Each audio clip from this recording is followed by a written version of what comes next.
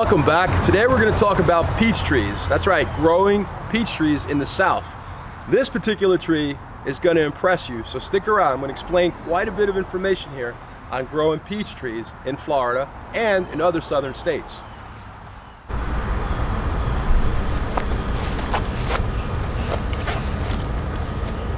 All right, so let's talk a little bit about peach trees in general, and specifically how they normally produce the flowers, what time of year they do that, okay? And subsequently, the fruit that comes after the flowers have been pollinated. So these are low chill peach trees. This particular tree is growing in a container. I'll show you the container in just a few minutes. And the second year, it did not actually produce any flowers, which kind of bummed me out because it's a 100 chill hour tree. This one's called Florida Grand. And I was really surprised, and they do need like 45 degrees or less, and then this gives it sufficient 100 hours so that the tree is kind of stimulated, stressed enough that it decides that it's going to flower and set some fruit.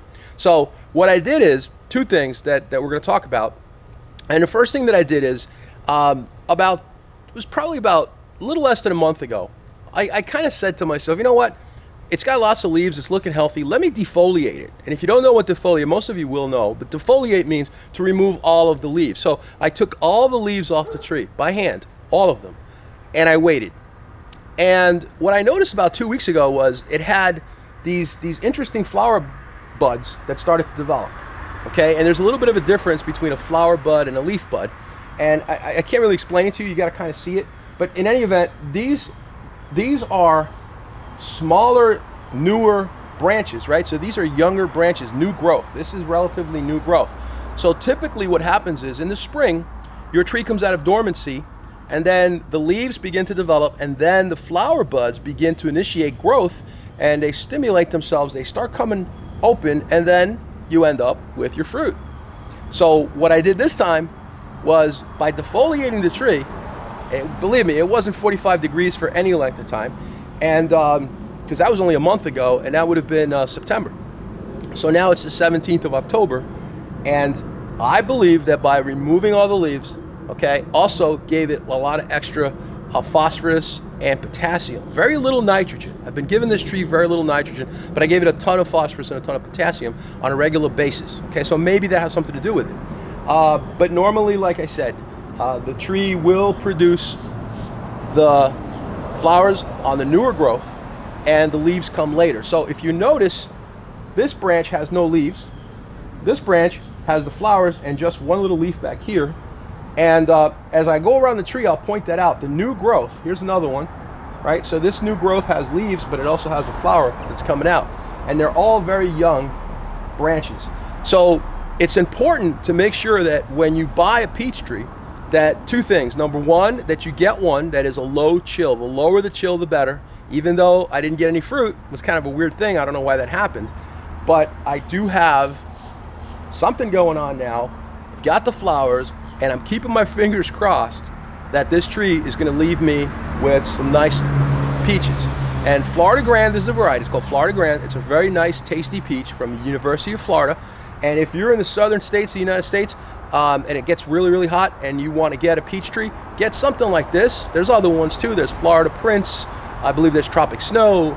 There's UF Sun. There's quite a few different peach trees. But this one so far is the lowest one that I'm aware of. I think there might be another one, but I can't remember. But this one is called Florida Grand. Produces very nice little blossoms, and we shall see if we get fruit. Now, when I come back, I'm going to talk to you about one other thing that's really cool. So don't leave. Stick around.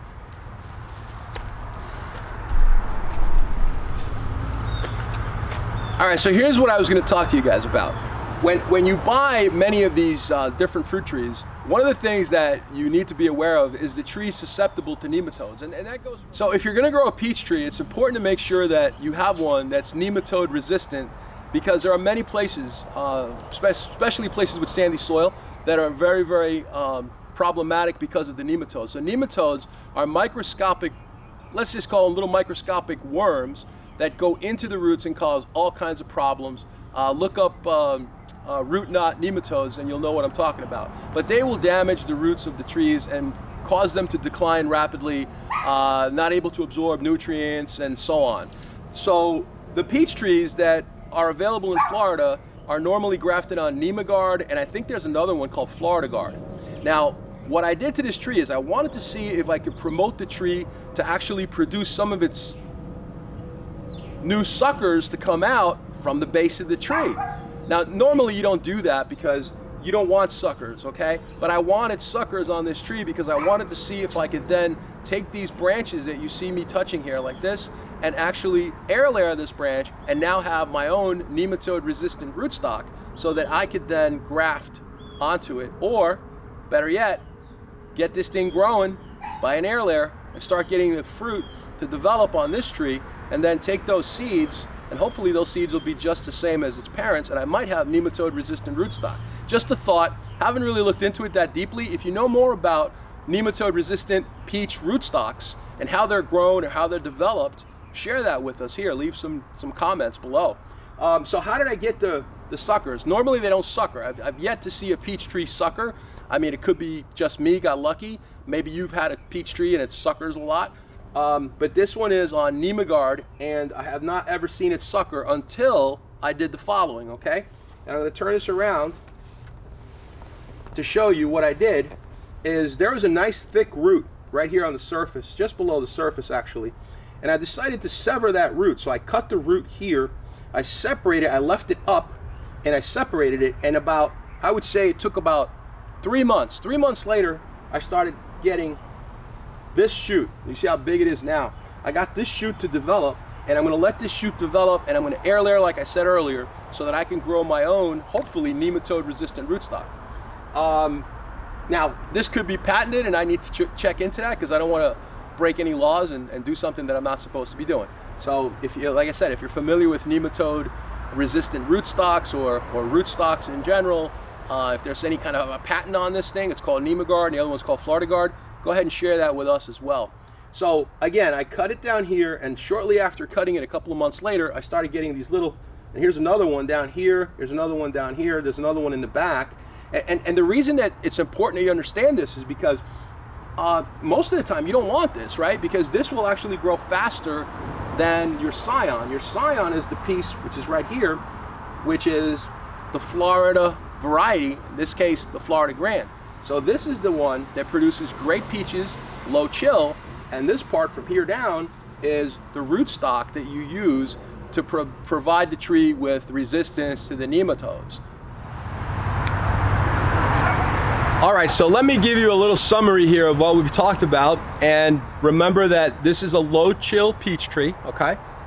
Peach trees will normally start to produce the flowers in the springtime, and this tree did not produce any flowers at all. Now, it's unusual because being a 100 chill hour tree, the variety called Florida Grand, it should have done that. The times that it doesn't do that is when they're given too much nitrogen fertilizer. It's very likely that could happen, or not enough chill, that could happen too.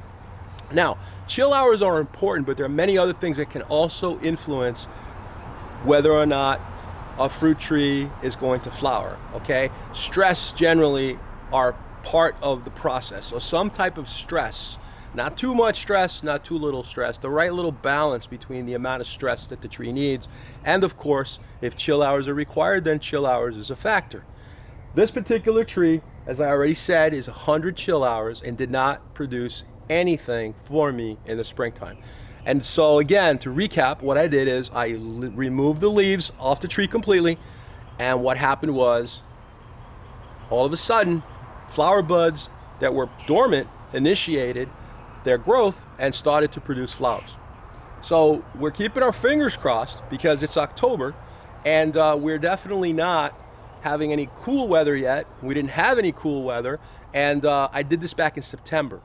Remember that your peach tree is going to produce your flowers on the new growth, okay? It's usually about like a 1-year-old growth is when it begins to produce. And also keep in mind that you have very small little branches here that you can see. The small branches are the ones back here, you can see one in the back, are the ones that have the flowers. So all the larger branches, if you look, the older wood, I guess that's the best way to explain it, the older wood doesn't really have anything going on.